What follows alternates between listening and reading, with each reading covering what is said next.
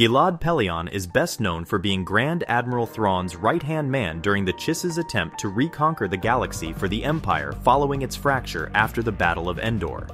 A military man to his core, Pellaeon embraced the values of discipline and respect to authority expected in a soldier, with him ensuring those who worked with him to do the same.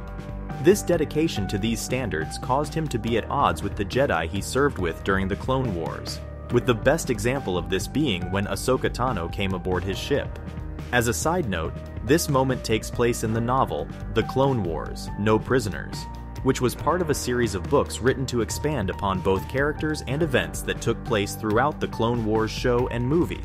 Although the animated show was kept canon upon Disney's purchase of Lucasfilm, the same did not apply to these books despite their direct connection to the show, with them being put under the Legends label as a result.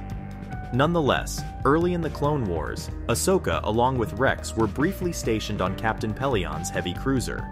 Upon their arrival to the ship's hangar, Pellaeon greeted them personally and immediately took notice of Ahsoka. Seeing what she was wearing, Pellaeon ordered her to change into a more fitting attire, ordering one of his crew to get her a proper uniform. Taken aback by such a demand, Ahsoka protested by explaining how she was allowed to wear her outfit on all the other ships. Pellaeon did not care, explaining that exposed flesh on a ship was not only improper and distracting, but also dangerous due to possible exposure of the ship's toxic chemicals, sharp edges, and weaponry discharges.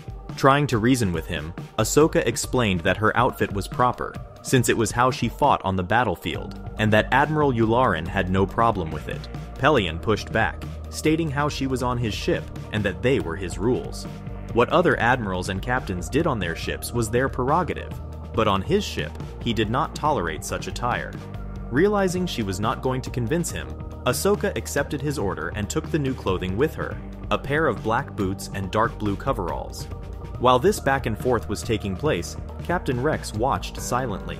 He had completely forgotten about how strict the rest of the Republic military was, with General Skywalker's command being an outlier in its flexible nature when it came to following formal protocols. As Ahsoka left to get changed, Pellaeon turned to Rex and joked over how Skywalker did not tell his underlings to put clothes on, and if the Jedi General thought he was going into battle on a cruise liner. Such an unexpected casual remark had Rex reflexively mute his helmet's audio function, allowing him to get a quick laugh out without others hearing. One of the many benefits of wearing a helmet Rex was grateful for. Despite Pellaeon's stubbornness in upholding military standards, he did make an exception when it came to how he communicated with those under his rank, allowing Rex to drop formalities when addressing him, and even offering him a drink. Later, when Ahsoka returned after changing outfits, she complained that it was too baggy and that she risked tripping over it, which made it less safe for her. Pellaeon dismissed her concerns and simply told her she will grow into it. This attitude from Pellaeon stemmed from his dislike of the Jedi's influence within the Republic military, specifically when it came to giving their Padawans official command over soldiers, who were still children in his mind despite their Jedi training. Regardless of this fact, he was able to work with Ahsoka with minor contentions. After leaving his command, Ahsoka likely became more grateful over how Yularen ran his ship, with her being given more freedom to act as she pleased.